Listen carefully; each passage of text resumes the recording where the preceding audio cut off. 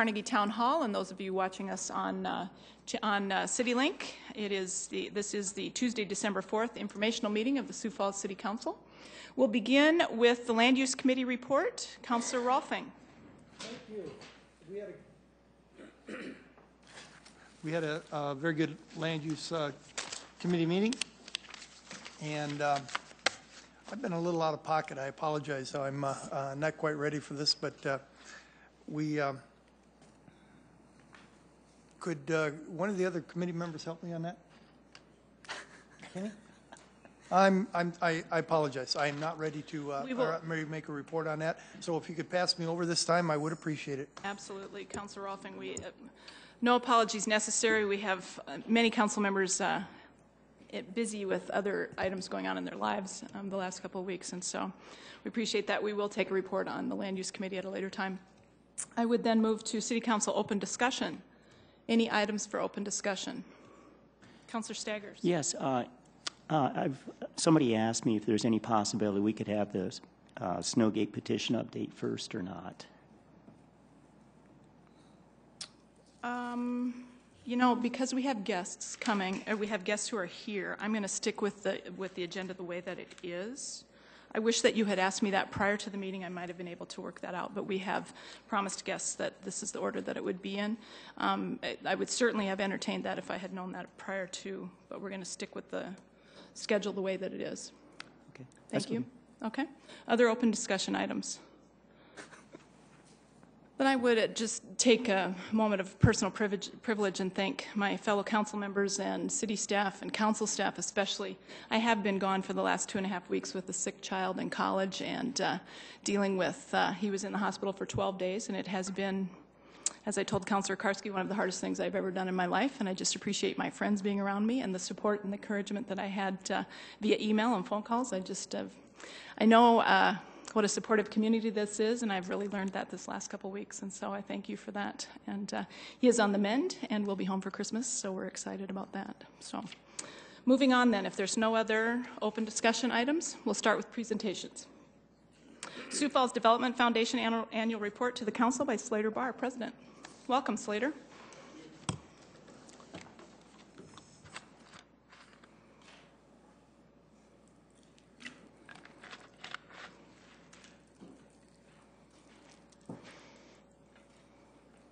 First, on behalf of the Sioux Falls Development Foundation, thank you for the opportunity to come before you and tell you a little bit about what's going on with our organization and economic development in the community. You know, from our perspective, this past year really reminds me a little bit of those illustrations that you see about the... Oh, you can start over. Okay. Well, thank you for the opportunity. That is much louder. You know, this past year, as I reflected on it, it really reminds me of those illustrations that you know, you see of the kid with the snowball that wads it up and starts rolling it down this hill, and it starts building upon itself and gaining speed and momentum. And that's really kind of where I feel that we've been. We started with a fairly simple concept of marketing that we can't just sit and wait for the phone to ring. And we believed that Sioux Falls had a great story to tell, and that we had to take that message to a broader national and international audience. So we enlisted some volunteer help from the Chamber and the Development Foundation leadership to guide the development of that marketing and provide oversight to some new promotional efforts.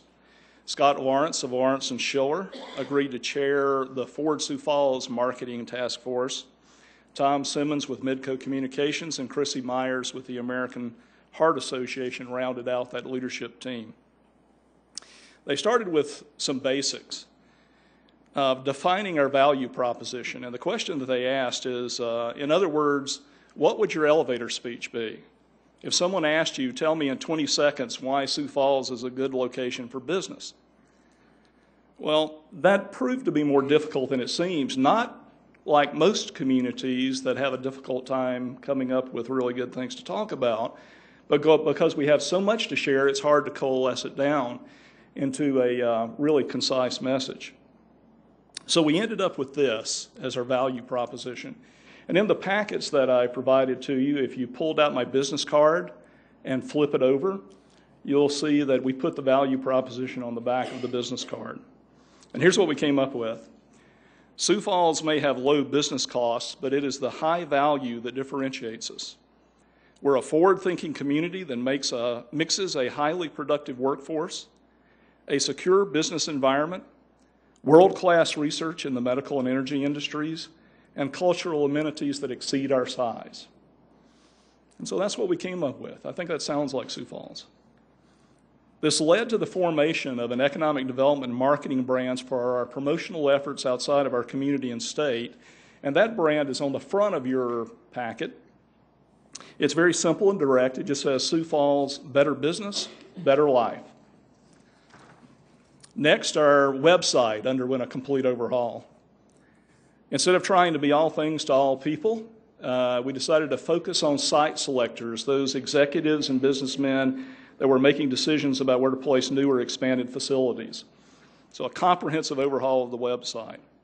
And with that foundation under us, the real marketing began. Let me just share some numbers with you. This year, our radio ads in the Twin Cities garnered 4,714,000 impressions. Telemarketing efforts to corporate decision makers made 5,000 phone calls to reach 319 decision makers. As you can imagine, that's kind of a hard slog. Those 319 conversations, though, generated 55 conference calls and 44 face-to-face appointments. We worked trade shows such as Medical Device and Manufacturing, Data Center World, and Bio. We visited 9 companies at their home offices outside of the state. We really focused on site selection consultants, those firms that are hired to assist companies in finding the ideal location for their next facility. I've been in personal meetings with 34 of them. We hosted several in lunches in New York and Chicago. And as well, we brought 5 of them on a familiarization tour of Sioux Falls. And as we have things to announce, we send e-postcards, electronic postcards, to about 260 of these consultants. So I've included in your package, you'll see some things that say Sioux Falls announces. So whenever we get good stories that would be relevant to these site selection consultants, we shoot those out and share those with them, trying to help build our brand and our credibility with this important audience. But our most important audience has to be those companies that are already here. Working in concert with the Governor's Office of Economic Development, over 50 of Sioux Falls companies have had visits. New announcements that we've been substantially involved with include Capital One, Edco, TCF Bank, Twin City Fan, STEM Fuse, Central States Manufacturing, Metal Sales Manufacturing, Gun Up, Animal Health International, and last week's announcement of Glanbia Nutritionals. These projects total some 890 projected jobs. And I want to thank you for your role in helping make this happen. The additional support that you provided to the Development Foundation frees up funds for us, allowing us to help close deals such as Twin City Fan. As an example, they needed major electrical upgrades to renovate the new building they were going into. So we purchased an electrical switchgear for them, and we lease it back to them at a nominal rate as long as they meet their promises of projected job growth. I also need to thank the mayor, Darren, Brett O'Neill, Dave Loveland, as well as Mark Cotter, Mike Cooper, the GIS staff, for all their assistance in responding to the sometimes daunting timelines of these prospects, and for helping package our responses. You know, honestly, the effort of the GIS staff, Public Works, of community development, they've really helped us respond to them not only in a timely manner, but in an appearance and a professionalism that we probably couldn't have done on our own. I think we work together well as a team. We're actually trying to get together on a weekly basis to review projects and plans for upcoming hostings. And lately, it's actually been probably a lot more frequent than that because we had some good projects to work on. In short, Sioux Falls is very strong. We're ranked as the 9th strongest local economy in the United States. I put in your packet some of the data we collect. Excuse me. As near as we can tell, at the end of 2012, we will be up approximately 2,500 jobs from the end of 2011, and that's a lot. Our activity levels are as high as I've ever seen them anywhere that I've ever worked in the country. So unless the fiscal cliff does us in, we think 2013 is going to be equally as strong. And with that, that's just kind of a broad overview of kind of what we've been doing and where we are. And I'll be happy to field any questions that you might have. Thank you, Slater. Questions from council? Exciting numbers. Councilor Jameson, do you have questions for Slater? Well, I feel bad that maybe I missed the beginning, Slater. I apologize. How much does the city council authorize or allocate in funding for you? $275,000. And has that always been the number, or has it been up and down? What? It's up. It typically was 175. When I referred to the additional funding that you've provided to us, and that allows us to do things like that switch gear that we made available to Twin City Fan, that's what I was referring to. All right, thank you. Councilor Rolfing. Slater, I guess, was it a referendum or whatever it was that tore down the extra funding that would have been available through the state for going after corporations and things to South Dakota? Is that going to, I'm sure you didn't build any of that money into your budget, but how do you see that affecting some things that you could have done possibly in the future? Yeah, well, I think that the whole issue of incentives is one that's charged on both sides with a lot of misinformation. The reality is that it is a very competitive environment for these jobs. And, I referred to these site selection consultants.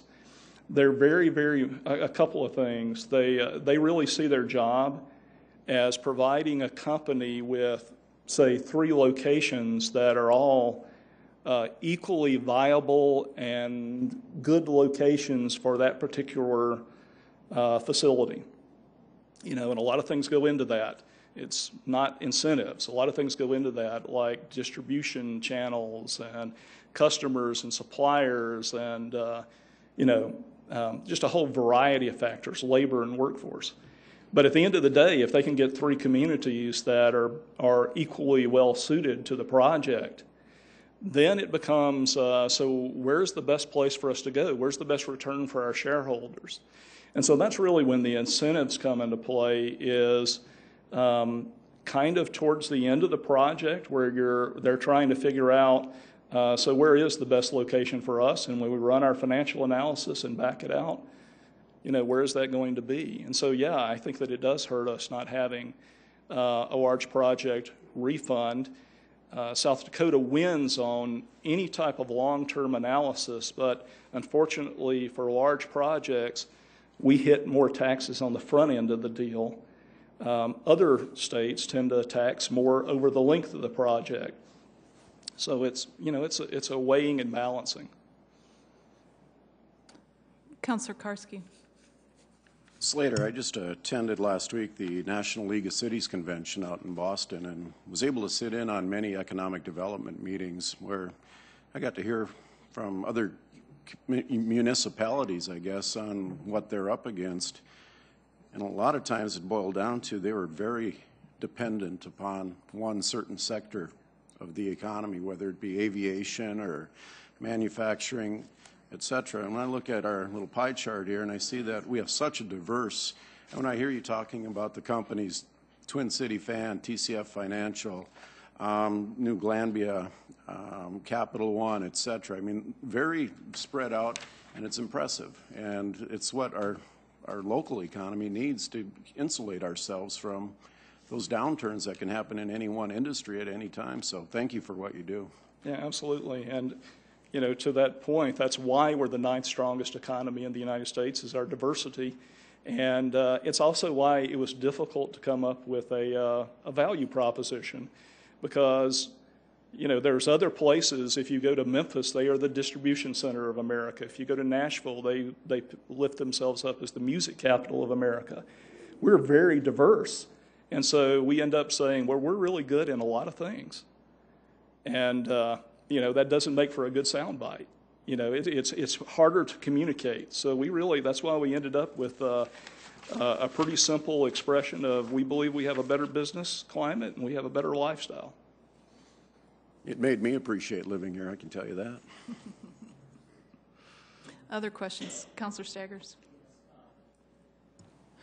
Slater, is the Development Foundation working on trying to improve the business climate in Sioux Falls even better than it is now? Yeah, absolutely. We want to look at whatever makes us less competitive.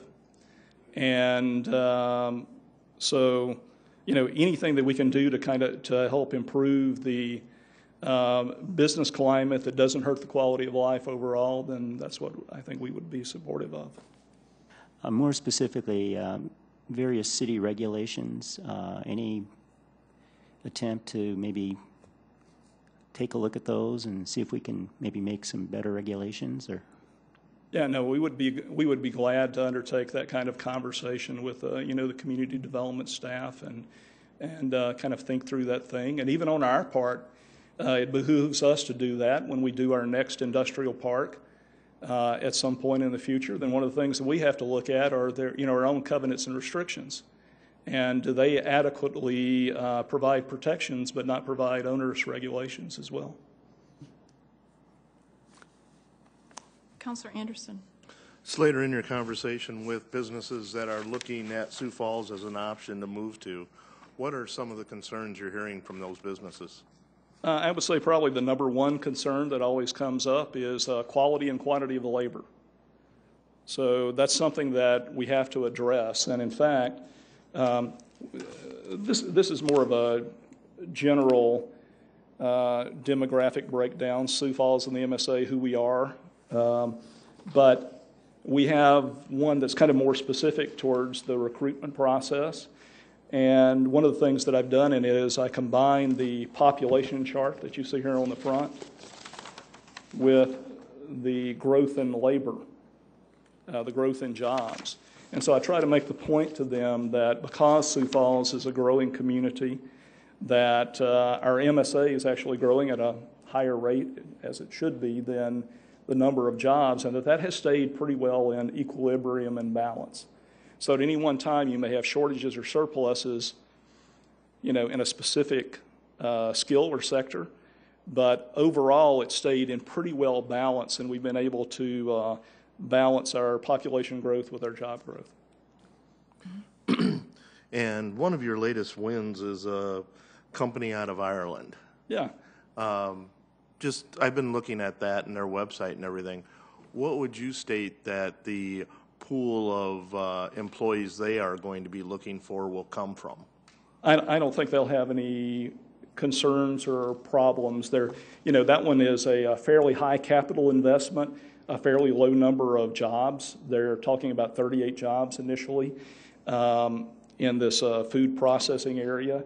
They actually met with, Ken Baptist was kind enough to meet with them when they initially visited the community. And so they really heard straight from someone with deep expertise in labor in this area, in the food processing industry. Here's what it's like. And they were very favorably impressed, and I think they're going to pay very good wages. And so I don't think they'll have any problems at all. No, and I guess what I was leading to is, are the pool of applicants they're going to be looking at maybe come from like South Dakota State College, something like that, since they are a dairy based company? Yeah, their parent company is Glanbia, which is an Irish company. This is a subset called Glanbia Nutritionals, and so they're processing flaxseed. And so a little bit different skill set. The gentleman that is going to be managing that facility is named Max Healy, and he's an extremely nice young man that will be moving from Canada here to Sioux Falls. And, he has indicated to us the skill sets that we've seen have ranged from those degreed positions that his actually skill is in molecular biology, I believe. And so he's a scientist in, you know, in that kind of area, and there'll be skills like that, but then there will also be those people that, you know, ramp down and perform more menial tasks and, you know, kind of keep the seeds flowing through. So there'll be a variety of positions in there. Thank you. Other questions from council? I do have a couple. Slater, I want to go back to that idea of regulations for companies that I think of you of courting them. I know you're not really, but those folks that you're looking at and trying to attract to Sioux Falls, are there concerns from those companies that there are regulations here that are keeping them from coming to Sioux Falls? I mean, Councilor Staggers asked you about regulations. Do we need to be changing regulations? Is that a legitimate issue with some of these folks? Are the things that we do and say in Sioux Falls keeping us from attracting folks from other places? I don't think that they're keeping us from it. You know, I would say that there's always room to kind of streamline the process, particularly once they made the decision. As far as things that we have in place that are keeping someone from coming here, that are preventing them from making the decision, I don't find that to be the case. You know, we do run into things like Glanvia, for example. We needed to get a variance on the height of the building was 69 feet. We have a 60-foot limitation, and that process went through very smoothly. So, you know, there's processes in place, but there are in all of these other communities as well. You know, I do think that we do have to keep an eye on it, and you have to be ever vigilant to make sure that you kind of have an ear out for issues that are harming them, that are preventing them, you know, that they raise as red flags.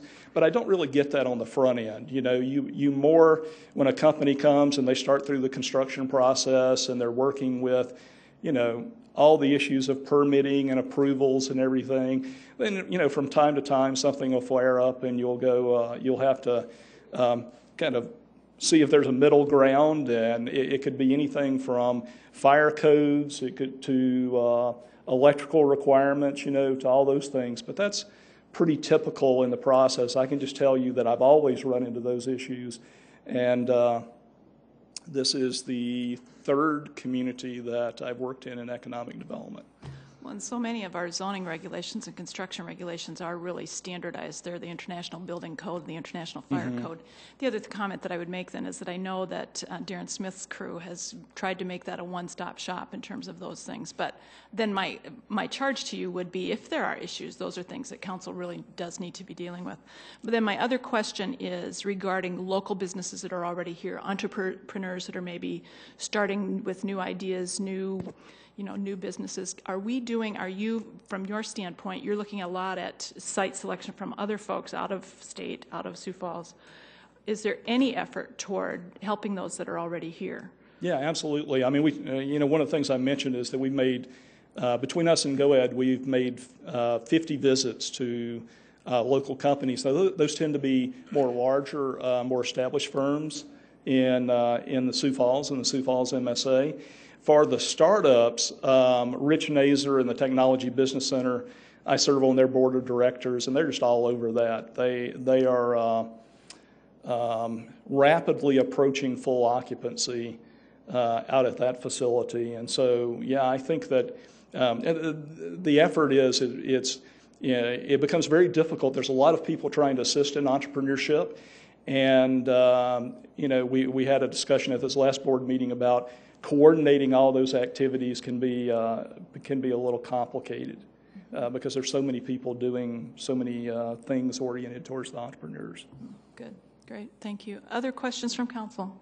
Councilor Staggers. Well, it's more of a comment about the regulation situation because a number of years ago I became aware of a company right here in Sioux Falls, and they wanted to expand rather dramatically and build a very large building. And I was simply told by the person heading up the company, they had such a difficult time with the city. They just said, forget it. We're going to build it somewhere else. And they did. And so every time I go from Sioux Falls to Omaha, I look off to one side of the interstate and I can see their building there and thinking that should have been in Sioux Falls. Okay. Well, Thank you for that comment. Is that something you can speak to, Slater? I don't know I think that was before I came to the community, but so I'm not familiar with that exact example. But I will say that whenever we do, I think having a liaison such as Brent and Dave and Darren, within the system, that when issues come up, as they inevitably will, that we have advocates that are able to kind of work within the system and see if there's common ground that can be found. It is a challenge because you have the financial interest of the company and often the safety interest of the public, and you're trying to make those meet. So like everything we do, there's a lot of negotiations and, playing what-if games. What if we did this, and what if we did this? Would this be better for you? Great. Good. Thank you, Slater. Any other questions, comments from council? All right. Thank you very much for your work and for your report. We appreciate it. Thank you for your support. Moving on in presentations, Kendra Simmonsma, Project Manager, going to talk about the top 10 project update.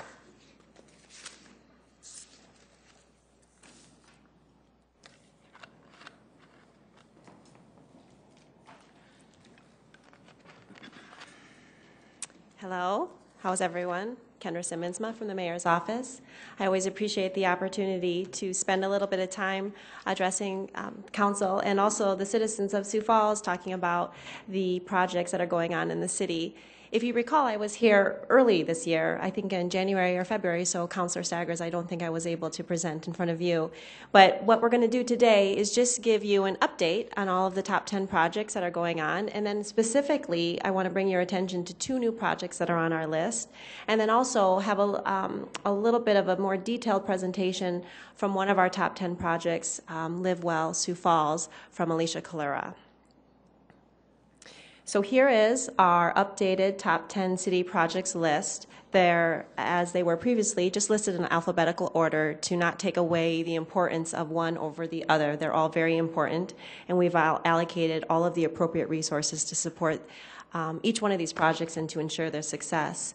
You'll notice right off the top that the 2025 downtown plan and the very one listed at the bottom, the Spellerberg Master Plan, are the 2 new projects that are on this list, and so we'll talk about those in the future slides.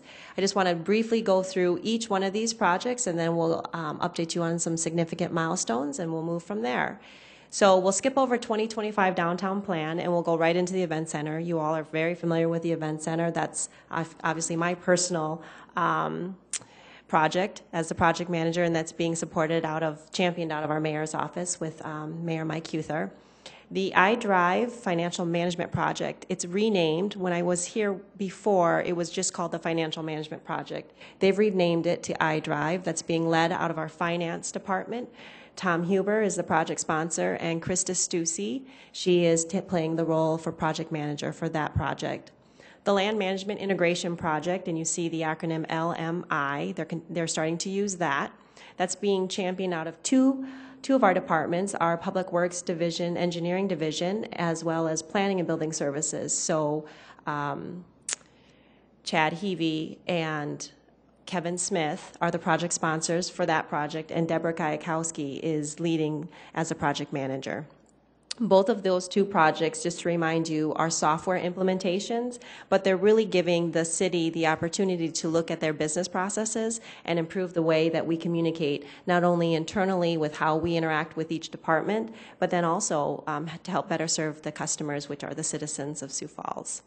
The Live Well Sioux Falls initiative was called the Community Health Transformation when I was here earlier this year, and Alicia Calera will speak more to that project at the end of this presentation. You're all familiar with the pension plan project. It still remains on the top 10 list because we have to go through the implementation steps to proceed the vote that was passed by the employees on the changes to the pension plan, so that'll move forward to the state to take the next step, so that remains on the top 10. Prairie West Library continues to be a top 10 project. It's led out of our library department from Mary Johns leading as the project sponsor, and the project manager role is actually filled by one of our engineers, Dina Knutson. The railroad relocation continues to be a top priority for the city from a project management perspective. Mark Cotter leads that as the sponsor, and Josh Peterson, as one of our principal engineers, is the project manager.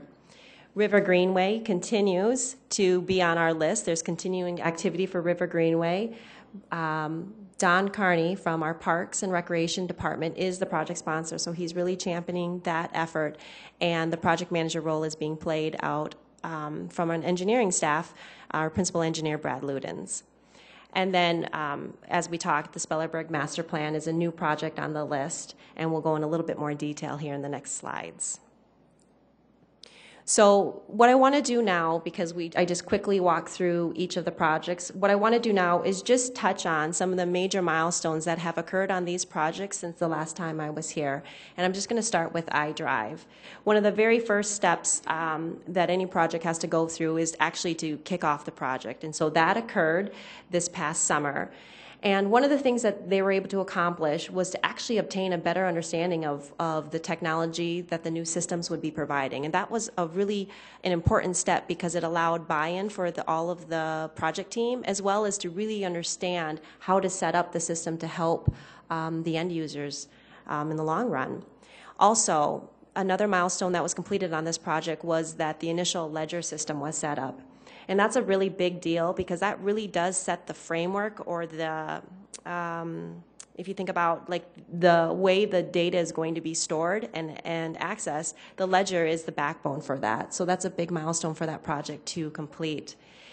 This project is also looking at some additional changes to the contract to add some additional functionality. And you can see there with that fourth bullet, they would like to add work orders, or also known as service to the contract, and I believe that the project will be coming forward for council consideration later this month or early in January to talk further about that. But what that functionality is actually allows mainly the Public Works team to start using it as a tool for scheduling maintenance, preventative maintenance activity, and for follow-up and service request work. And so it's a really big functionality that wasn't known at the time that we started this project, but after we've engaged departments and had many conversations, it became something that would really add value, specifically right away to our Public Works team. So we're excited about that.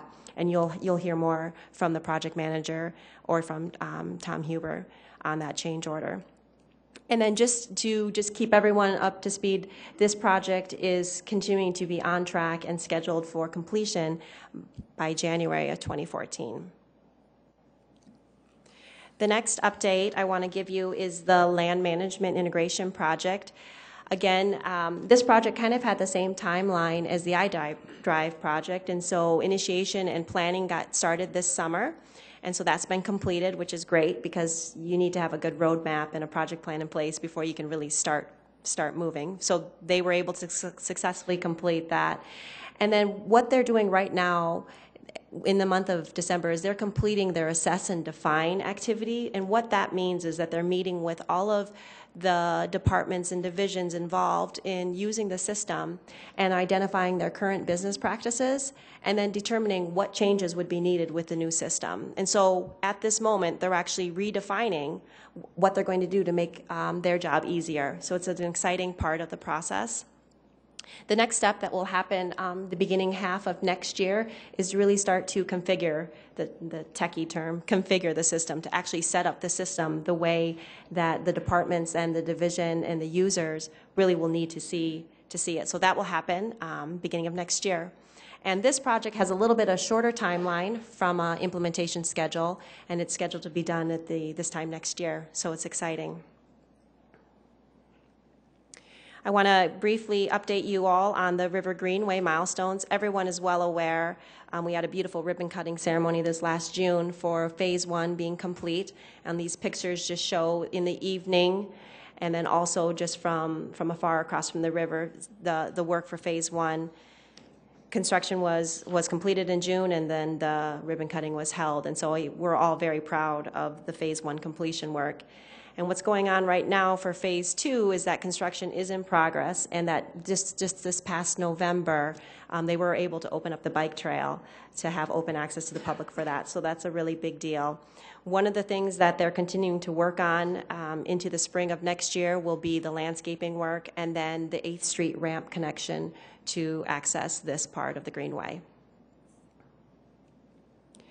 The next update, major milestone on one of our top 10 projects is the Prairie West Library. You can see that construction is well underway. You can see there's those pictures showing both the exterior side of the buildings and then also interior.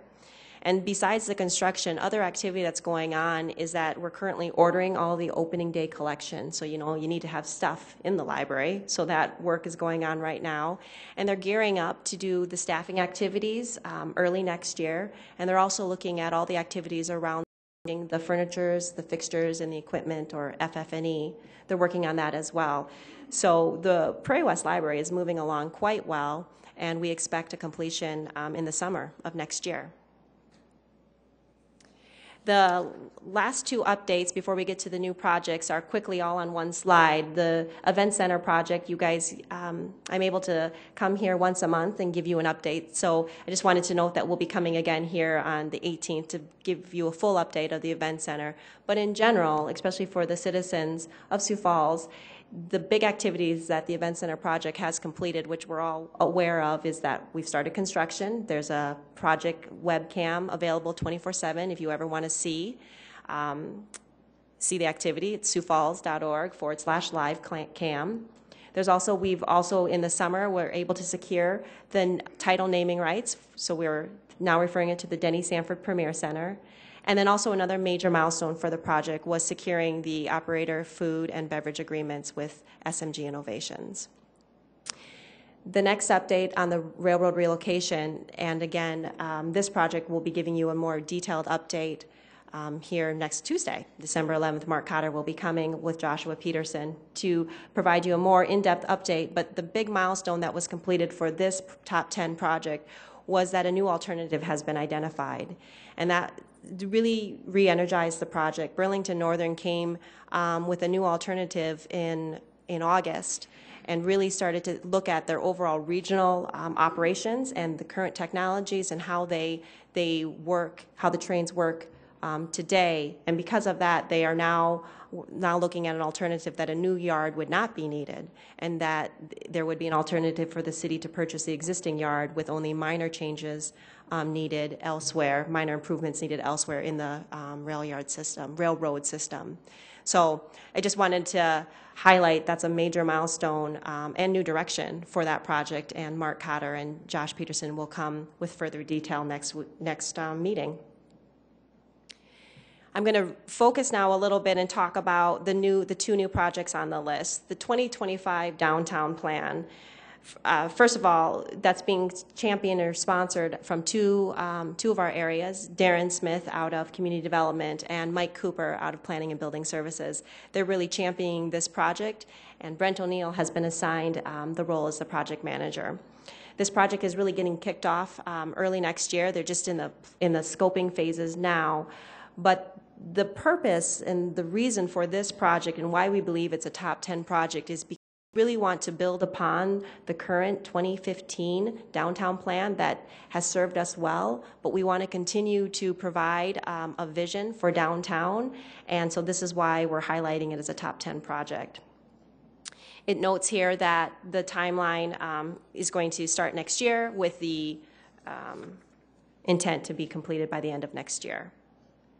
Some of the number one goal that both Darren and Brent have expressed when we talk about this project is the importance of getting stakeholders, all the stakeholders involved in identifying really what is the goals for downtown moving forward.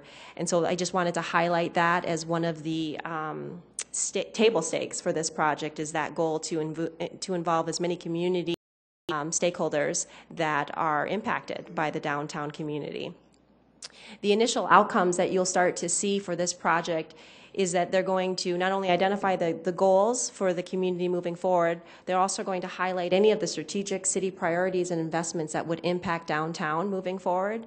They want to be able to provide a basis to support all of private sector growth in downtown. And then this was an interesting outcome, but they really believe that to really move forward, they want to provide specific benchmarks for the downtown area to strive to achieve by 2025, to really show measurement of the 2025 downtown plan. So going forward, look for updates from Darren Smith, Mike Cooper, and Brent O'Neill on this project. And then the second project that's an add to the 10 is the Spellerberg Master Plan project that's being sponsored out of our Parks and Rec area from Don Carney will be the project sponsor, and playing the project manager role is Tori Miedema.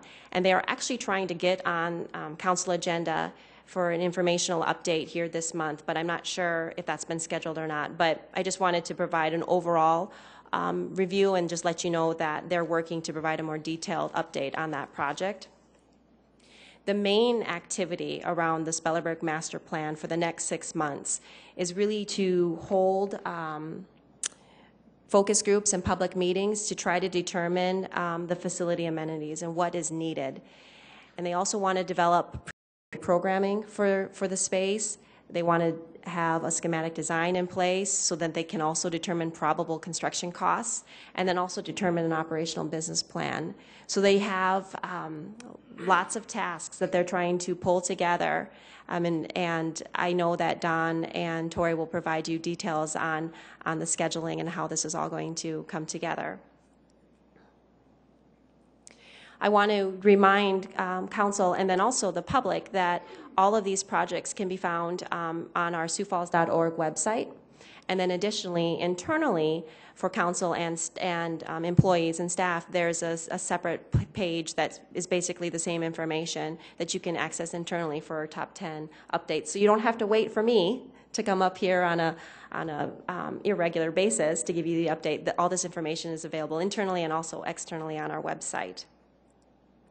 And what I want to do now is, before questions, is turn it over to Alicia Kalura, who's the project manager for the Live Well update. And we're tagging this in-depth presentation to the top 10 because it is a top 10 project, and it was just good timing for her to come up as well. And then when she is done, we'll open up for questions on the entire presentation. Great. Thank you, Kendra. Welcome, Alicia. Thank you. Good afternoon. I don't feel like the picture of public health with these cough drops, but I'll do my best. And I promise I'm not contaminating the stand here. I am Alicia Kalura, Assistant Director of Public Health, and I'm here to give the update on Live Well Sioux Falls.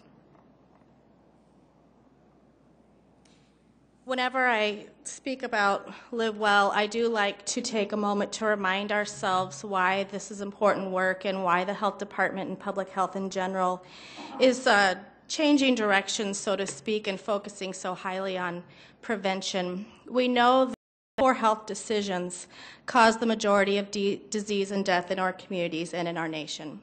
We know that poor health decisions have a high cost, not only on a personal level to families, but on our communities and nation as well. In fact, preventable diseases, avoidable conditions, slow down our economic growth, and cost our nation hundreds of billions of dollars a year. So what we would like to share with you is that health decisions can be influenced by the municipalities, both in policy and environmental changes. The socioeconomic model, which is there for you, tells us that decisions are really influenced by cultural norms, public policies, our friends and neighbors, all of those things around us.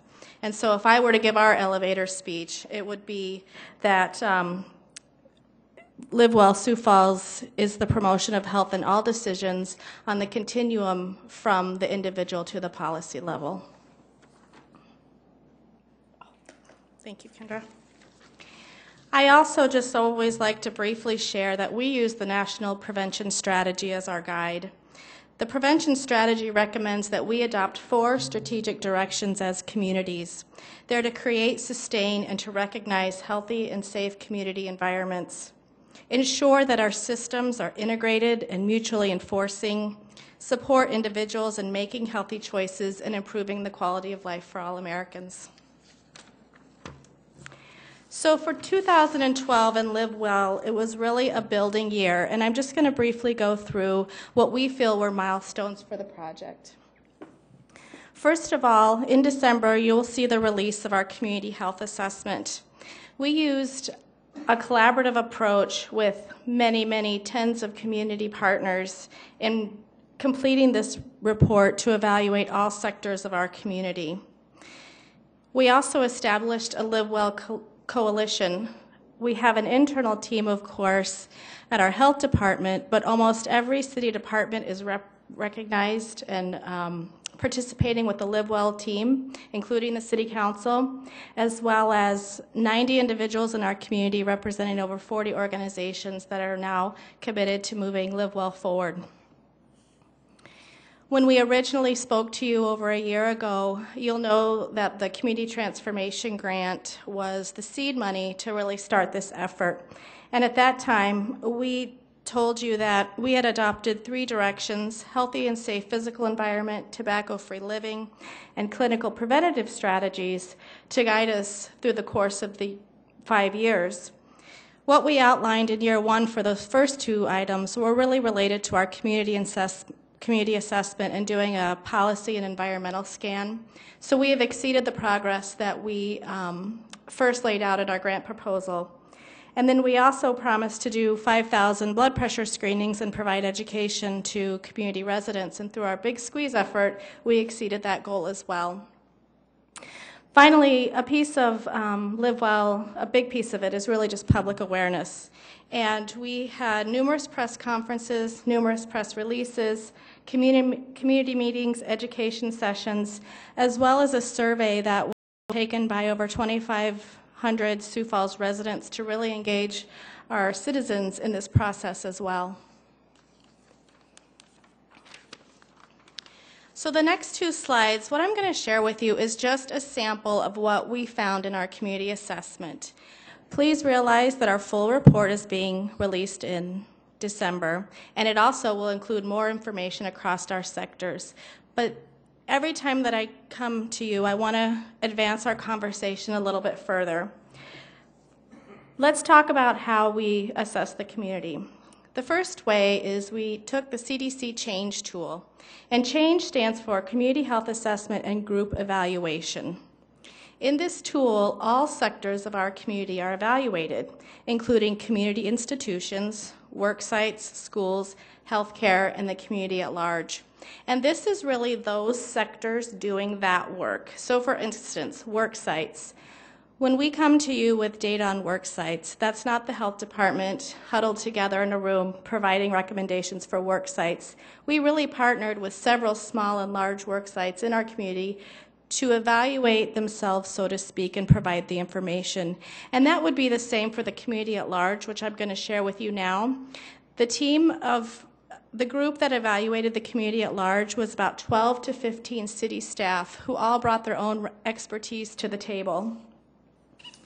The purpose of the tool is to really do that environmental and policy scan on 5 health topics: physical activity, nutrition, tobacco, chronic disease management, and leadership.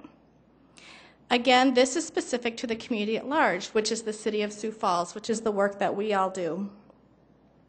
The CDC also helps us interpret this data by saying that anything that falls below that 60% mark would be identified as an opportunity or something to elevate in our priority level. So just very briefly, knowing that I will be going through more details of this at a later time, just to share with you what is included in each of those sections. Physical activity looks at walking routes, biking routes, land use, public recreation facilities. Nutrition will look at things like farmers markets, community gardens. How do we partner with our retail and our restaurants to promote healthy options? How do we ourselves promote healthy options with our municipal buildings and our venues? Tobacco evaluates many policy level and environmental conditions, some of which are state level decisions, but others can be influenced at the municipal level, such as outdoor restrictions on tobacco use, or how do we access and promote cessation services in our community. Chronic disease management is really a measure of our health promotion to our residents, as well as how are we involved ourselves in community coalitions to influence public health prevention.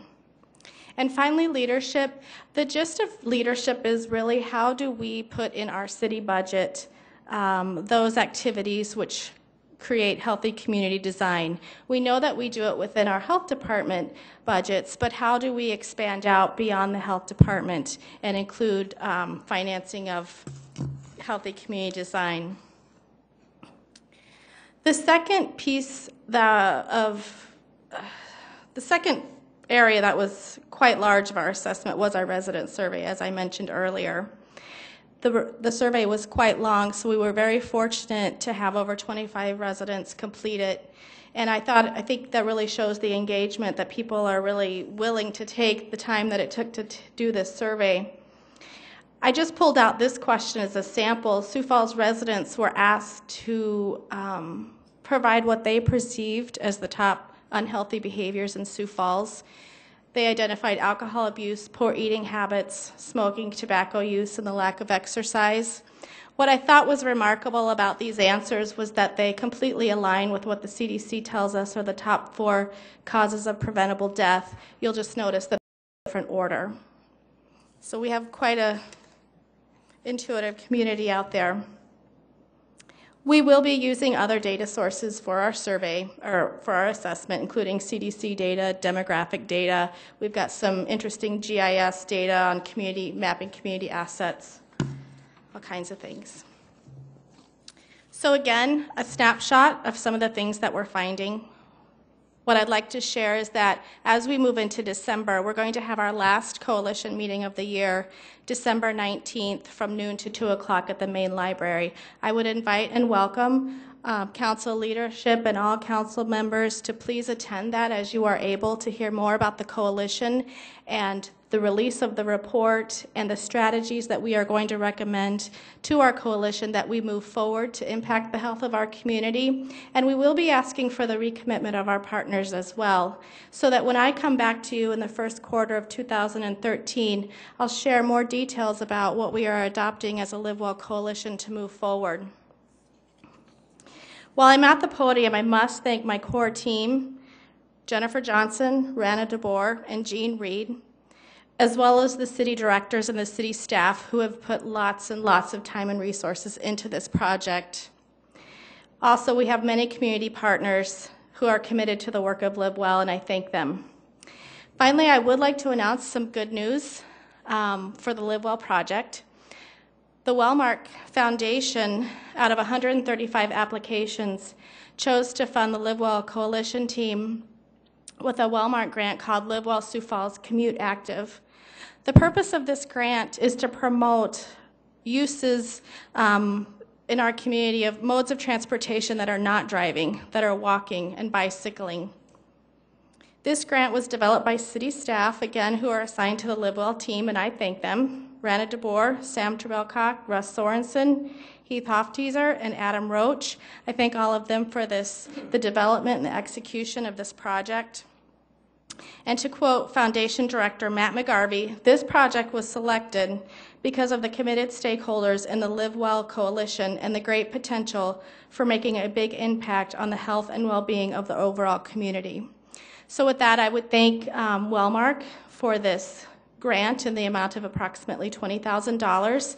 I would also recognize that Stephanie Perry from Wellmark is in our audience today. She represents Wellmark, and she's also a person and a member of our Live Well Coalition. So with that, I'll say that this is the conclusion of the Top 10 project update and also my update. So Kendra and I will be happy to take questions. Great. Thank you very much, Alicia. I appreciate it. And thank you, Kendra. First of all, thank you to Stephanie and to Wellmark. That's an amazing gift, the $20,000 grant, and what a great name. Commute Active. It'll be exciting to see where that goes. So thank you very much, Stephanie, and thanks for being here today. Questions from council on either the Top 10 or on the Live Well project? Councilor Jameson. I have a question on the Top 10 with Kendra, probably. Sure. On the Spelleberg. You know, the council had allocated some funding for an aquatics master plan for the Yes. city. Do you know where the status is of that? Do not know the status, but it's not part of the initiative that we were just speaking of. It's not part of Spellerberg's. Well, the scope of Spellerberg was what was on the presentation. Right, okay. But so the additional. Completely separate. Right. Okay. Is. I didn't see anybody either. And Don and Tori both did have meeting conflicts, and so because they're coming later, they can address that. But I'll certainly follow up with them, Councilor Jameson. Next week. Other questions from council? Councilor Staggers. Yes, Kendra, the city charter talks about that one of the purposes of the city council is to make policy. And so here we're talking today about these top 10 project updates. That's policy. Do we have any city council members dealing with that 2025 downtown plan or the Spellerberg Park plan or anything like this? I don't understand the comment about the top 10 projects being policy. What do you mean, Councilor Staggers? Well, usually when I think of policy, I think of a legislative body initiating things, like initiating Spellerberg Park plan. Certainly. Initiating the 2025 downtown plan. Do we have any city council members involved in doing that? I think that the involvement from City Council is when the budget gets approved by City Council. These projects cannot happen without funding from City Council approval. And when I spoke to about the iDrive project wanting to add additional functionality to that project, they of course need to come to City Council for consideration before they would be able to execute that contract. Yeah, but that's kind of after the fact. After, No, sir. After, what I'm referring to is... They would not bring that functionality into the project without council consideration. Oh, yeah, no doubt about it. But the thing is, from the outset, to make policy, the city council should be involved right from the beginning. Like with Spellerberg Park, all of a sudden we hear about Spellerberg Park, this year, and there's a few meetings, and we have some money being appropriated for that. But as far as the council being involved, it seems like we're just kind of on the sidelines. These top 10 projects are the administration's focus. It's not to say that there are not other priorities going on in the city, and certainly that these projects would not happen without council support from a funding perspective. And so with the Spellerberg Master Plan project, that funding's been allocated previously by council, is my understanding. So we're not doing that project without your consent. Well, I guess to me, I'm just going to point out the obvious. The Spellerberg project began as an initiative from the Parks Department, not from the City Council. They certainly brought it forward to you from a budgetary item, though. They couldn't move forward without your budget approval. Would that be true? Well, yeah, they could. I'm not saying they'd end up being successful, but when you start off making the policy, yes, they can. Okay. Other questions from council? All right. Thank you, Kendra. We appreciate the report. Alicia, thank you very much. Moving on, we'll take our election information and update from City Clerk Lori Hogstead and City Attorney Dave Fifley. They're going to make their presentation from their seats up here. So, welcome. We are. Thank you. I will go ahead and begin. What we did with our election update is we broke it down into 3 different segments. And the very first segment that we are going to talk about are the Snowgate petitions. The Snowgate petitions were received a week ago today, November 27th.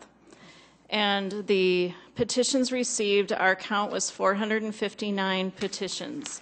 And the petitioner estimated approximately 8,400 signatures on those petitions.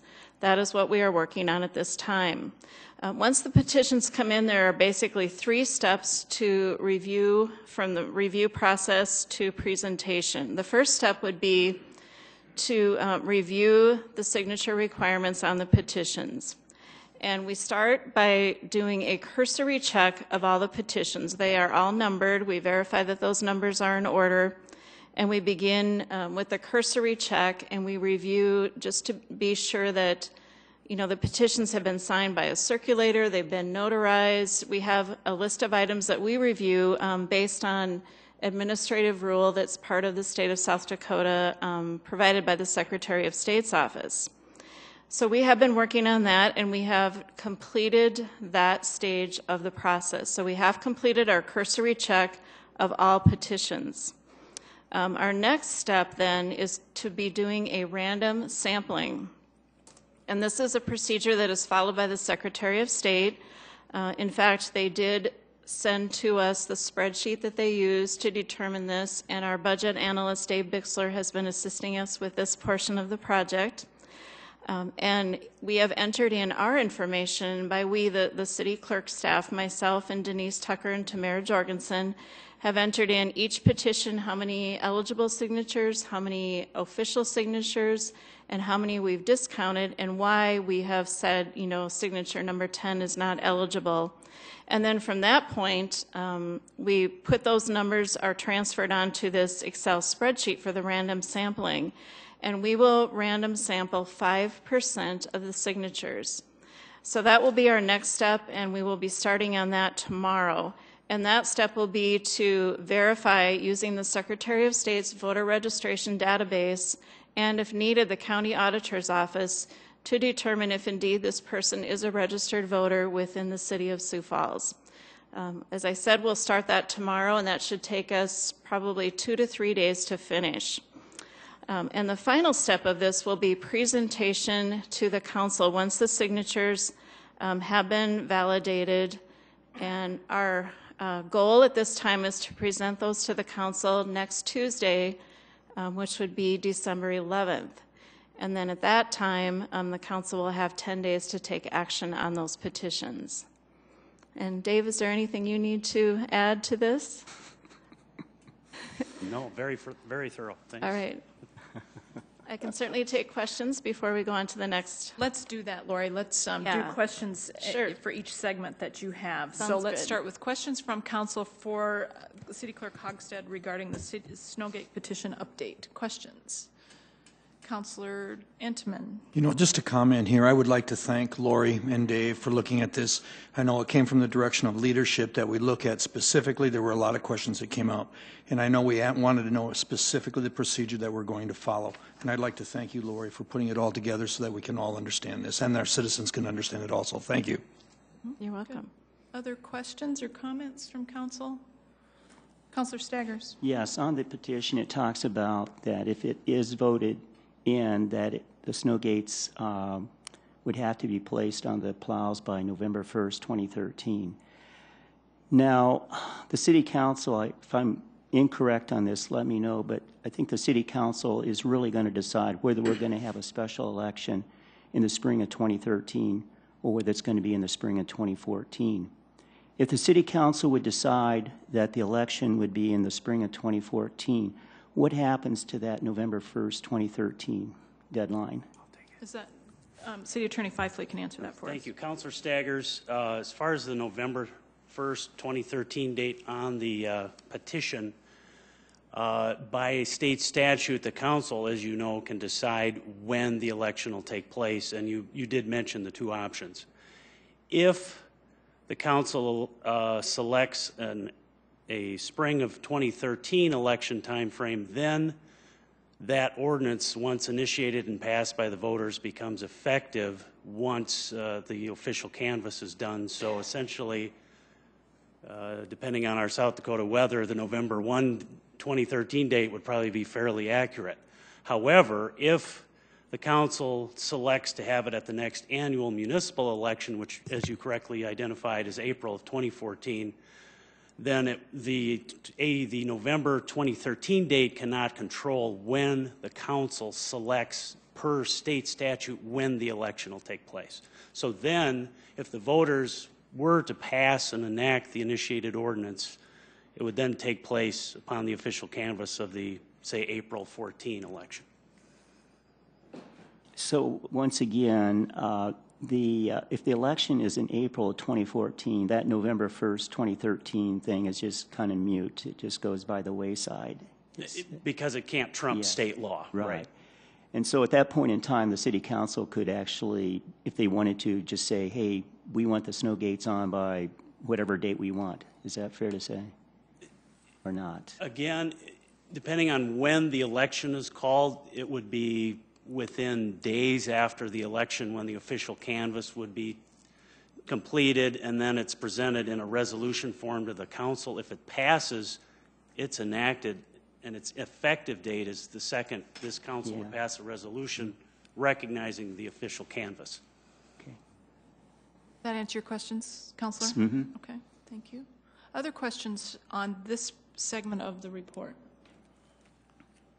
Okay, all right, let's go. Wonderful. Next one. The next segment ties into the election agreement between the City of Sioux Falls and the school district, the Sioux Falls School District.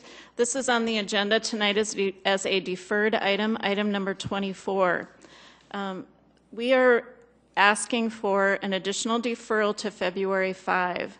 And the reason for that deferral is that we have more details to work out as far as voting systems, which segues into my next portion of my presentation, and just some details that we need to work out and decide how exactly an election, our next election, will be handled. And the main focus of this is going to be the e-poll books. What system are we going to use? And as far as putting costs together, we do not at this time have costs put together for that system. We're working jointly with Minnehaha County as well as the Sioux Falls School District in evaluating those new e-poll books, which is my next item. So that would be my request to give us time to work those things out, those details out. Okay, Counselor Entman. We did meet on this, and I was part of that meeting, and I'll tell you, it was an exceptional meeting. In theory, we all agree in concept that we need to come up with some standardized polling centers and that we all need to be tuned in. All of our IT leads in both the school system and the county and the city need to be part of this so that we understand what is going on. And then, of course, it comes down to the legalese. We need to have our city attorney, the school system attorney, and the county attorneys. They need to agree, and we need to have an agreement, a very formal agreement as far as whose responsibilities, how the costs are going to be shared, and all of this. There's a lot of work to be done, but I'm confident that we're going to have the agreements in hand, and hopefully we're going to have everything available we need by the first meeting in February. Right.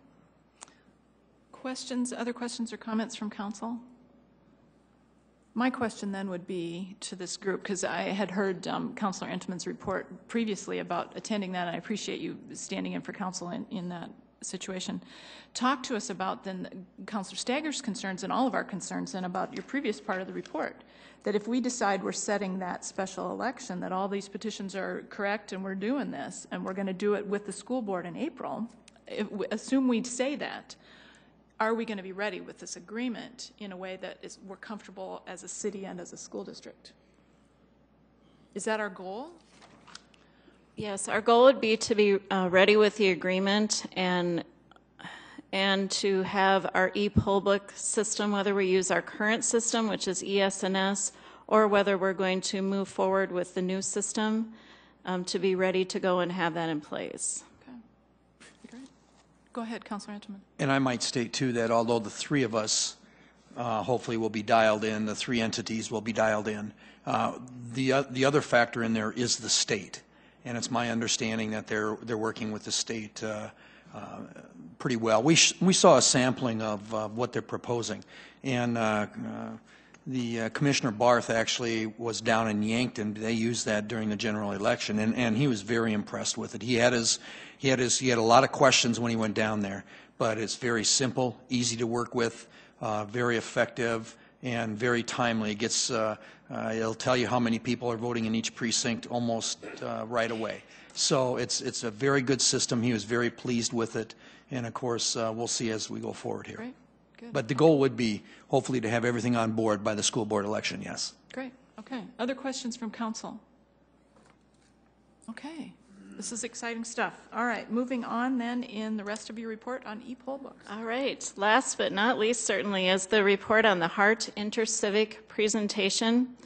Hart Intercivic is a company located in Austin, Texas, and they were here a week ago, Monday, the 26th, to give us just a brief presentation, have an open dialogue about the e-poll book system that they are proposing. Of course, Councilmember Entman attended, as well as Dave Bixler and Tamara Jorgensen from our office. There were a representative from the school district was there, and we had a number of representatives from Minnehaha County. We did not have anyone from the state there, although I did talk to Jason Gant the next day and visited with him about the meeting that we'd had. The system is pretty unique in that, and this is something I liked about it, it came all in one. There's a Dell Latitude laptop that's made specifically for commercial use. It includes, and it comes into a suitcase, and it includes a barcode scanner, the signature pad, a label printer, and then everything fits into this stackable transport storage case. The Dell Latitudes are a little bit smaller than a laptop. However, they've cleaned the screen up so that only what you need is there. And according to, I think it was Jeff Barth that mentioned when he went to Yankton that the election workers loved it and in fact didn't really want to give up their duties working on this. And the nice thing is that we wouldn't need to utilize, other laptops. These would be only for elections and would be kept in these cases. The Secretary of State's office is also implementing the use of the HART e-poll books, and they have used this system, as Councilmember Entman mentioned, in Yankton counties, but also in Sully County, Potter County, and Hyde counties. Now, granted, some of those counties are about the size of one of our polling places, but they did successfully use them in those locations. One other place that they mentioned that they've used them is in Galveston, Texas, and I believe they said, was it 4 elections they've used them so far, and are very, very pleased with the poll books. The one thing that really got my attention was the fact that this system provides numerous reports, but the one report, and I specifically asked, can we tell not how many people have voted at a certain location, but how many of type 1 ballots have been used? How many of type 2? Where are we at in our inventory? And they said, absolutely, that is something that we would be able to furnish. And let's say I was out and about going to a polling place, I could get that email, through my phone and see right then and there, where we need to provide more ballots. A much more systematic approach to making sure that we have those on hand. And there's a number of other reports that they can provide, but that was the one that was important to me, of course. ES&S was a system we used this last April, and they had, we were told that we were going to be able to utilize that system, but we were not able to, and so that was pretty instrumental for us. Another thing that's pretty neat about these, and I had to learn a little bit more about this, is that they utilize an air card, which gives much better connectivity and access. I know before we had some connectivity issues, and we ended up utilizing the school's server and that type of thing, but Bob Litz actually has driven out to a number of locations, including his locations out in outlying Minnehaha County, and tested out these air cards and does have connectivity. And let's just say, for instance, we had an issue at one of the places where, the connectivity was gone. Voters could continue to vote, which is not the case with the other system. They continue to vote. They continue to utilize the hardware and software. And once that's restored, and we would have administrative rights as well as we would have the company, of course, on the phone. But once that was restored, it would immediately update what activity had just taken place. So that was nice to know that it wouldn't just stop all the voting. And just to kind of give us another little interesting element in all this, the Secretary of State's office is rolling out a new voter registration system, and they're going to call it Total Vote, and they're rolling that out in mid-December. And Tamara and I are attending an election school on Friday here in Sioux Falls, and Jason was happy that we were going to be there, as he's going to be showcasing this new voter registration software. And this software is compatible with the HART e-poll book system. And we talked about security. They have a number of different levels of security, that the information is not just stored in one location, so that there would be, they've tried to break into their system, so to speak, and have had difficulty, and their IT gentleman was there as well when we met on the 26th. But our next, as Councilmember Entman mentioned, our next step will be to sit down with all the IT teams from the city, the school, and the county, just so that everyone knows the process. And I know the idea you know, if indeed this is something we choose to do, would be for possibly, this was mentioned in our meeting, that the county would purchase the equipment, the hard e-poll books and all the hardware that would go with it. And then as a city or as a school district, we would lease that equipment from them. So they would maintain it, update it, assist us in getting it prepared for Election Day. And that's what the proposal on the table was, which I think would be a great idea. And again, those are the costs that we need to come up with. You know, what will the cost be for them to purchase the system? And then as well, what will our lease costs be? And then we would need to have an agreement for assistance, you know, to get things set up, an agreement for assistance that day, Election Day, and so on.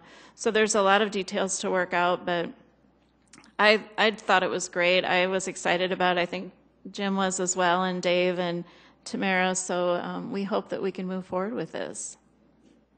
Great. Thank you for the report. Questions from council. Councilor Aguilar first, and then Staggers. So, Lori, we would have costs associated if we were to lease the equipment from the county, but then we would also have some type of service agreement with the vendor himself.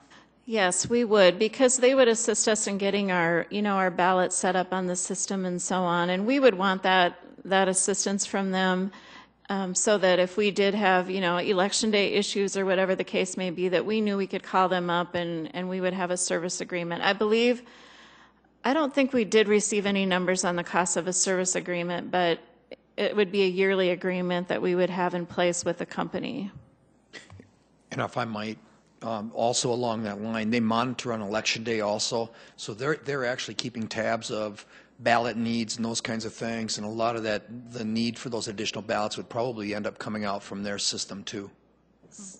Go ahead. So then I would see that all of this needs to be written into the agreement. I mean, we need to have the leasing agreement, and also I know that the council was concerned about the voting places themselves, and that is not in the present agreement that we're looking at. Is that correct? That is correct. In fact, we talked a little bit about we may need to revisit an agreement with the county as well, because if they do indeed purchase these and we lease them, such as we utilize the counting machines, that we would need to write an agreement that would include those counting machines.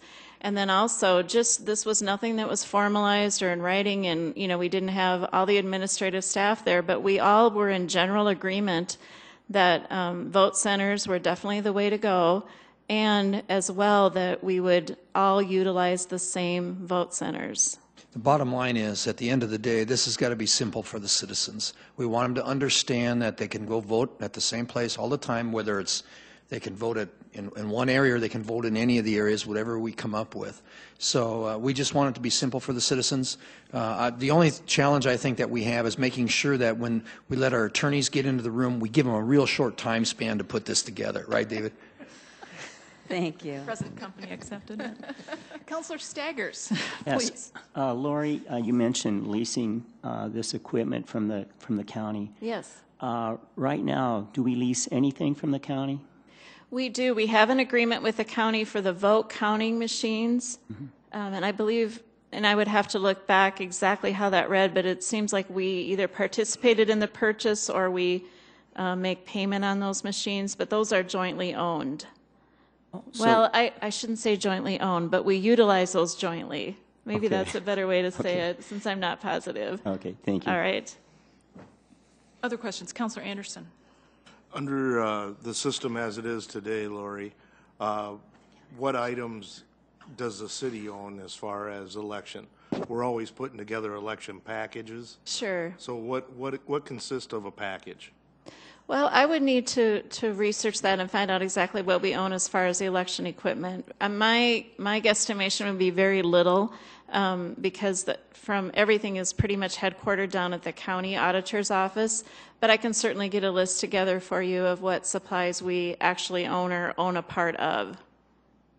Okay, if I may. Yes, I go guess ahead. my concern is if the county owns the systems and everything, basically being in charge of software updates, equipment updates, things like that, the county's always saying they're short on money. So want to make sure that we have the most up-to-date systems that we can have for each election.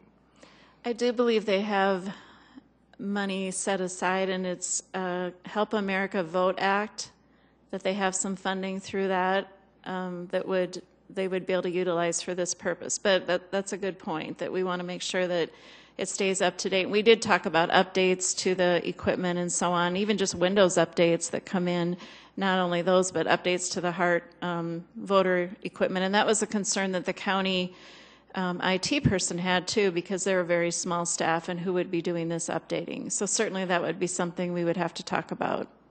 And then one more question, if I may.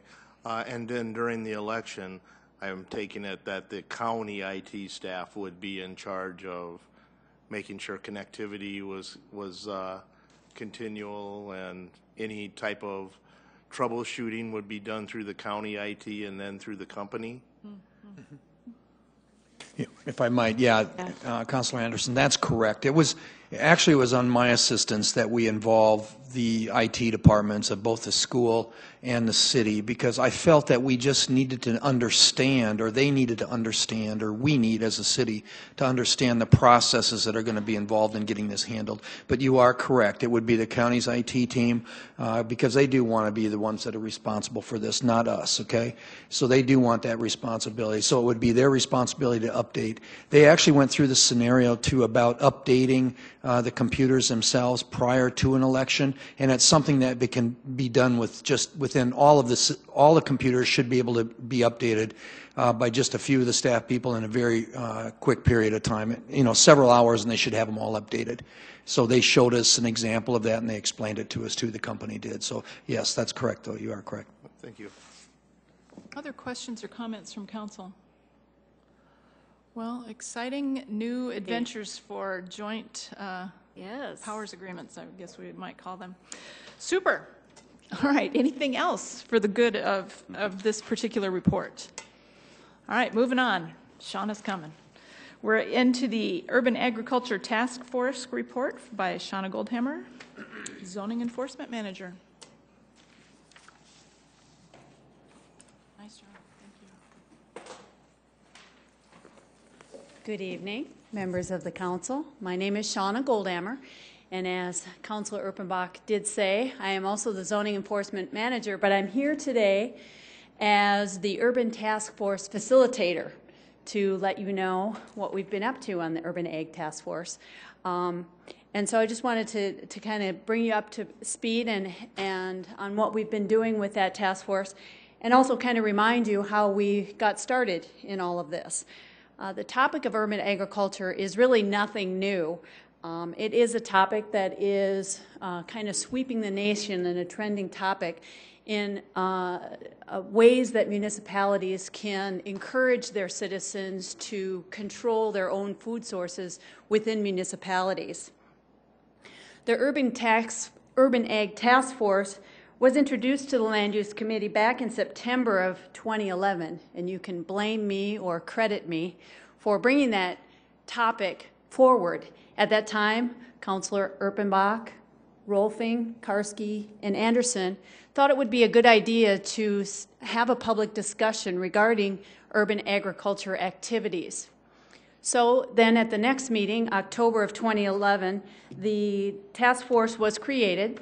We did 9 members, 4 citizens, 3 staff from different disciplines within the city, health, zoning, and animal control, and then 2 council members. The task force did provide a forum for public discussion.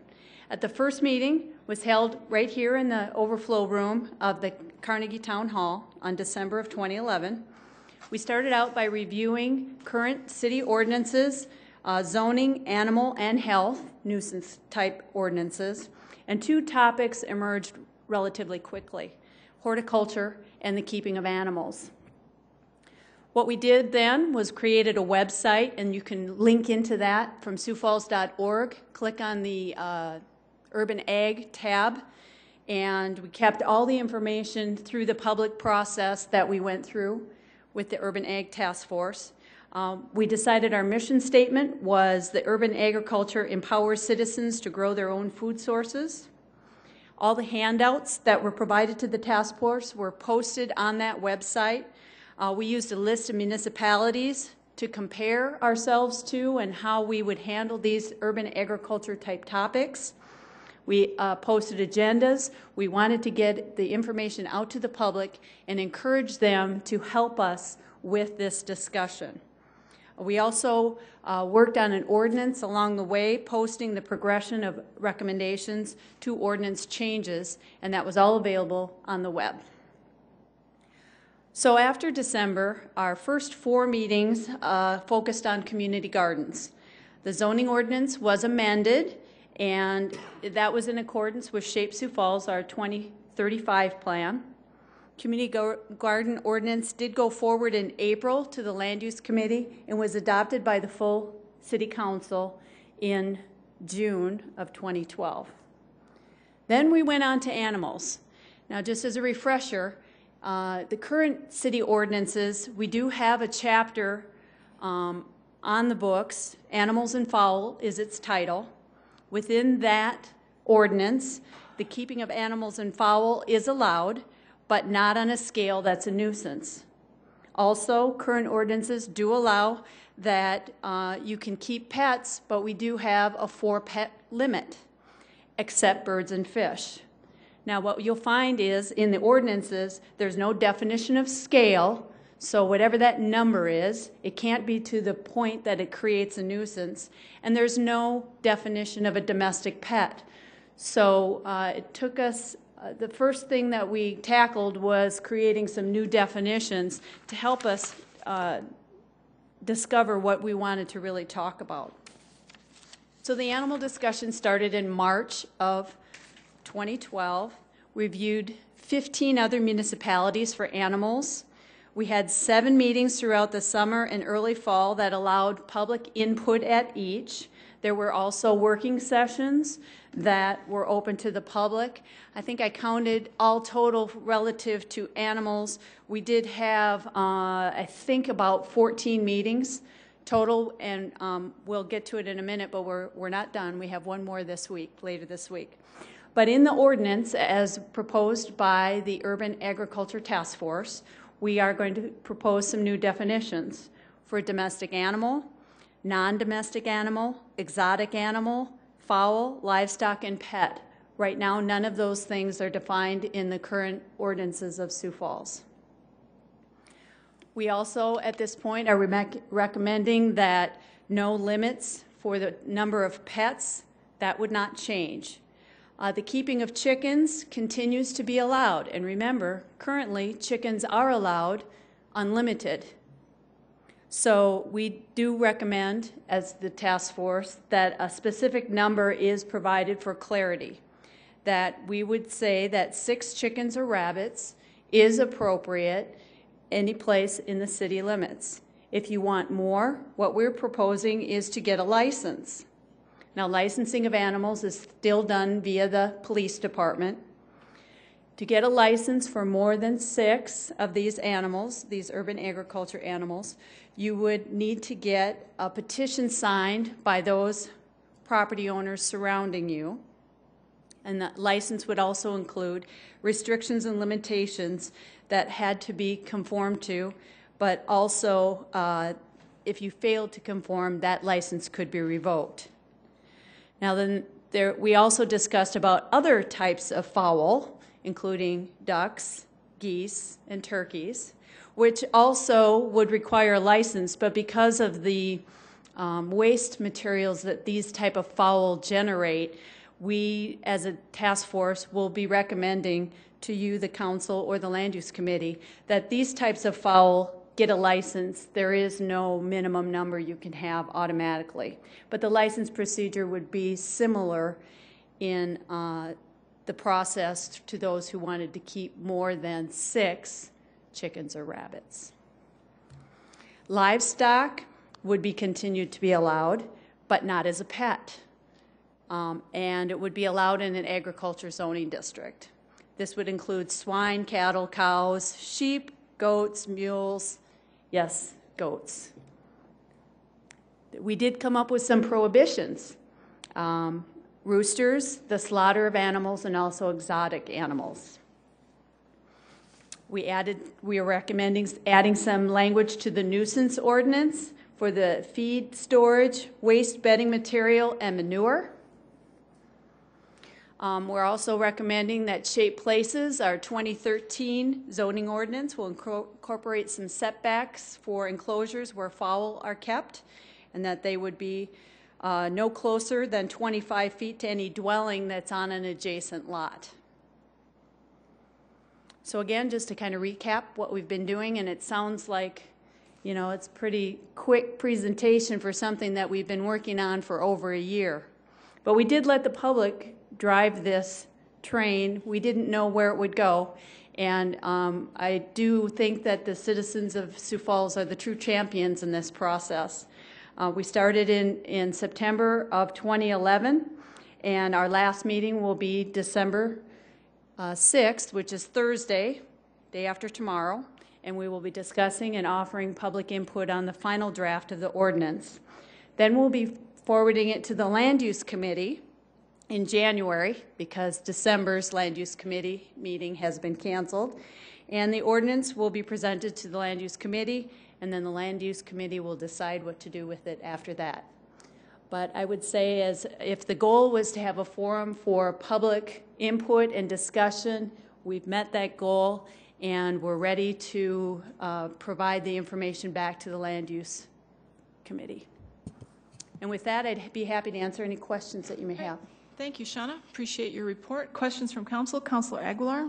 Shauna, why isn't there a number given for ducks, geese, and turkeys? I mean, when they apply for the license, is that when the number would be specified? Yes, yes, that there is not an automatic number that you can have by right, we would say, for those type of fowl, that you would need to get a license if you chose to keep those. That was the urban agriculture's proposal.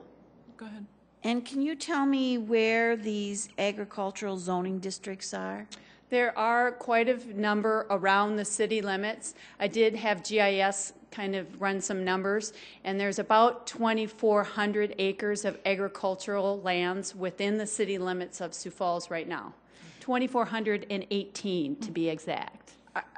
Is there any specific part of the city? Are these parts of the city that have been recently incorporated into the city? I mean, can you give me kind of a general idea? I didn't bring a zoning map. I certainly can, and I will note to self to bring a zoning map along, and so you can see it's a color-coded map where that would jump out at you.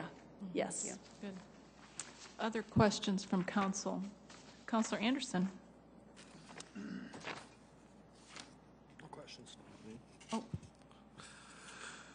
Potbelly pigs, where are they going to go in as a domestic, exotic? How would you categorize something like that? They would be categorized as other, like swine, and there is no special exception. We never had a big groundswell of people who wanted to keep potbelly pigs. So as it is in the proposal, the keeping of those type of animals would be considered livestock. Now, if the council passes this, and we'll say somebody does have a potbelly pig here in town as a pet, is that going to be grandfathered in, or is that something they will have to make the adjustments at that point in time? They would have to make those adjustments. We did talk about grandfathering, and the Agriculture Task Force decided not to include language that would allow grandfathering in these definitions and limits. So. Okay, thank you. Other questions from council? Councilor Jamieson. Shauna, thank you for bringing this all together, and it has been a long process. I've tried to follow most of it, but not all of it. Thanks for having me, because it's an opportunity to come before you, because I know that you haven't had anybody from urban agriculture in the informational, so I appreciate being here. There's so many facets to this that it's a good idea that we all hear it like this, instead of bringing it after the Land Use Committee recommends or denies it. and then we vote on it. I think this is exactly how this should be unfolding. You and I had a great conversation on the phone a couple weeks ago. Remind me again of the scale of nuisance.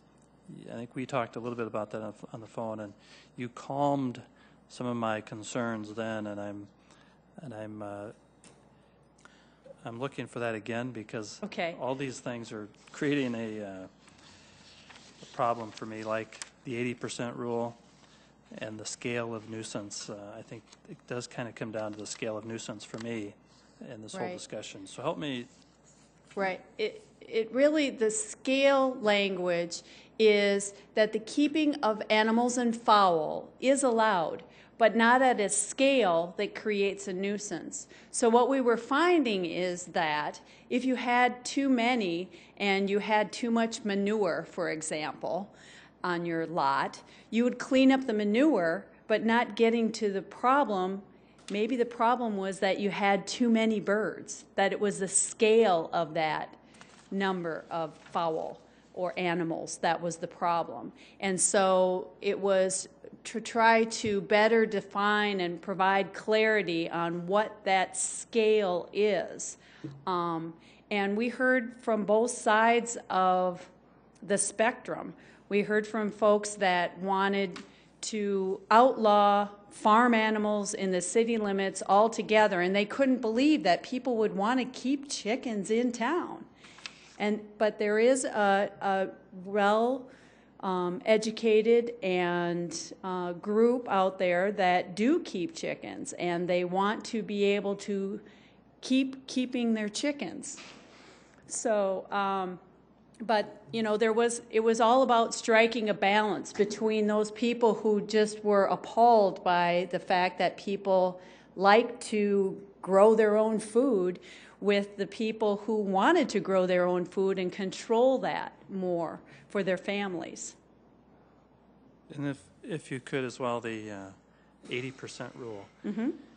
My concern was that an adjoining property owner could be outvoted by his neighbors, that it's not a problem for someone to have more than the 4 or 6, whatever they wanted to get an extra allotment of chickens. The neighbors could outvote the extra. True, but they could also outvote the neighbor who is adjoining the property of the chicken coop that's causing the problem. All the others could outvote an adjoining property owner. Yeah, and we did have a real good discussion with the task force, and we started out with only 60% of property owners that were directly adjacent to the property.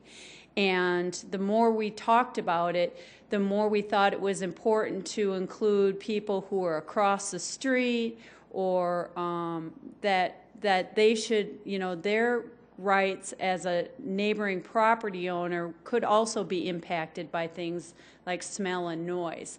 So that's where we landed, was 80% of those property owners within 100 feet. Now, we kind of emulated, we started with the Minneapolis code.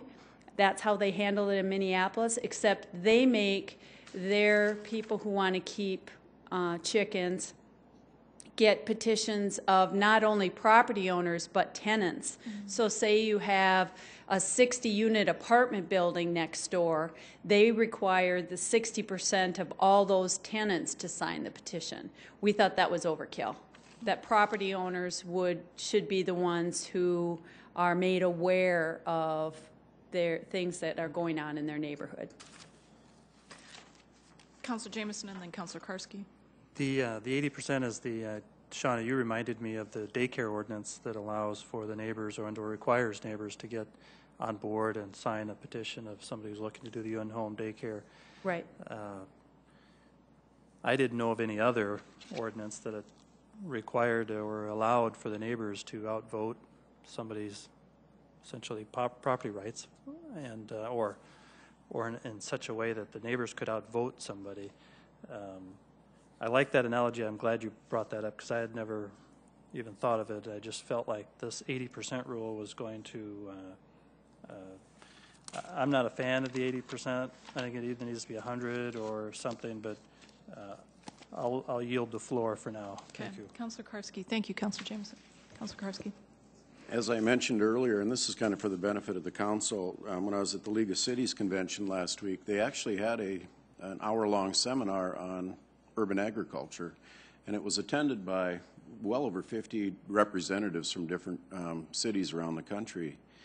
Boston, and I can't remember, maybe Jim David could help me with the other two cities, one from Tennessee and one from Ohio, I believe. Cleveland and Louisville, okay. And they talked about their laws, and just kind of to give you an idea of what we heard while we were there. Boston, a fairly dense city, actually a very dense city as far as population goes, the way their ordinances are, unless they specifically allow it, it's prohibited. So it's kind of a different twist. For us, we're more, unless we prohibit it, it's allowed. But kind of more relating to what we're doing, especially with the 80% rule, they kind of govern by neighborhood, I guess would be a good way of putting it.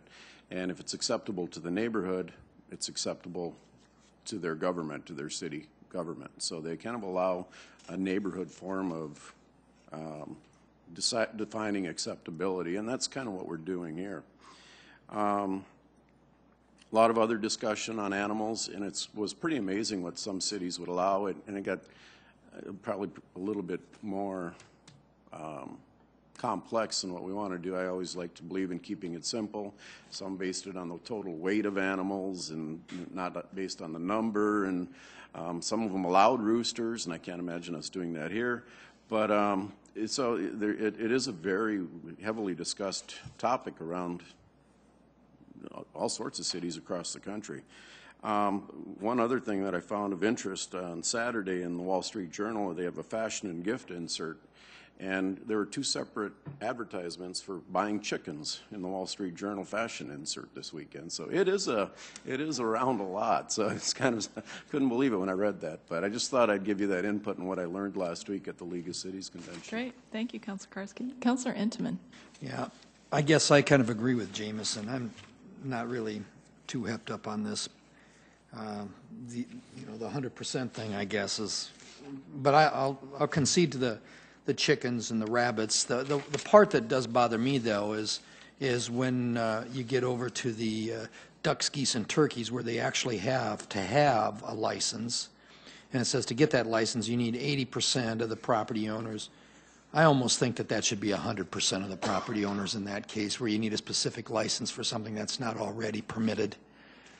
Again, these animals are larger, and I guess I just have a problem with those. And you know what? That's fine, because I've been the facilitator in all of this, and we've done a lot of, I've been the devil's advocate and trying to get people to think about what they want. And I've told them all along that this body has no decision-making power. The urban agriculture is out here to get the community talking about it. And at the end of the day, this could not go anywhere. It could be amended. There's a lot of things that can happen between now and the time that it's before the full council. It may not get there. And so I welcome comments like that, and you are not going to offend me or anybody on the task force if you think that there's a better way. Good. Thank you, Shauna. Councilor Staggers. Yeah, Sean, my understanding, of course, the reason that we have the Urban Agricultural Task Force is to deal with nuisance situations. I disagree with that, Kermit. Oh, okay, well, that wasn't the reason why it was created. Isn't that one of the reasons we're having all these restrictions being looked at? No, sir, it is not. What's the reason? The reason is that it is a trending topic to keep animals and food sources within municipalities.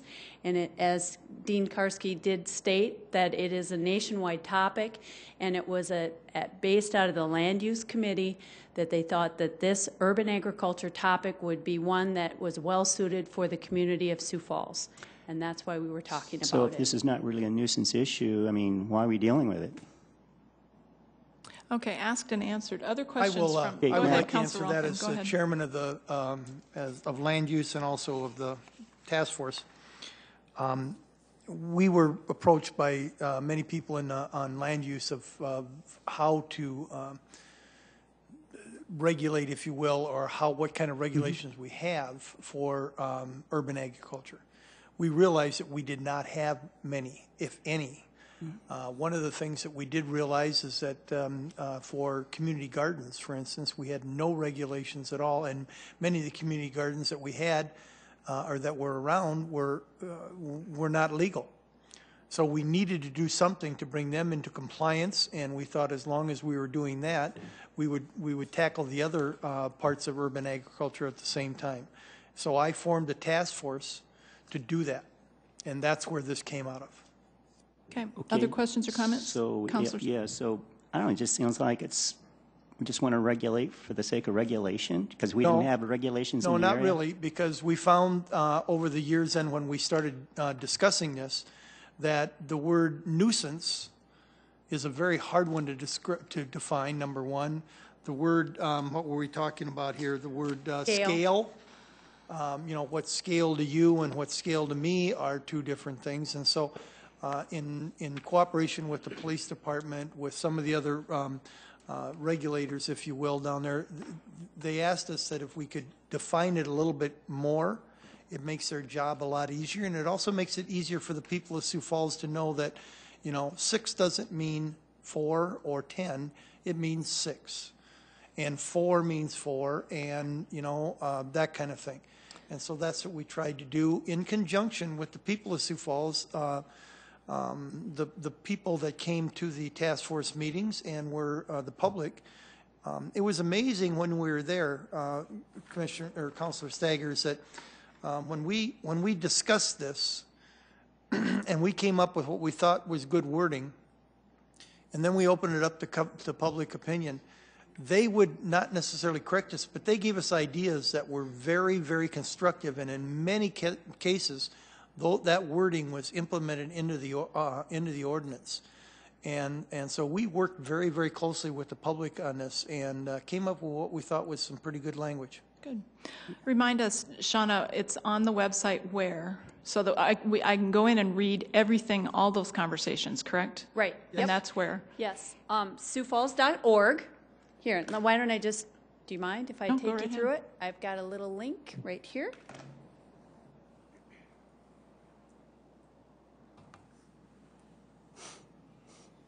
Okay, there's the Sioux Falls website, right? We all know and love it.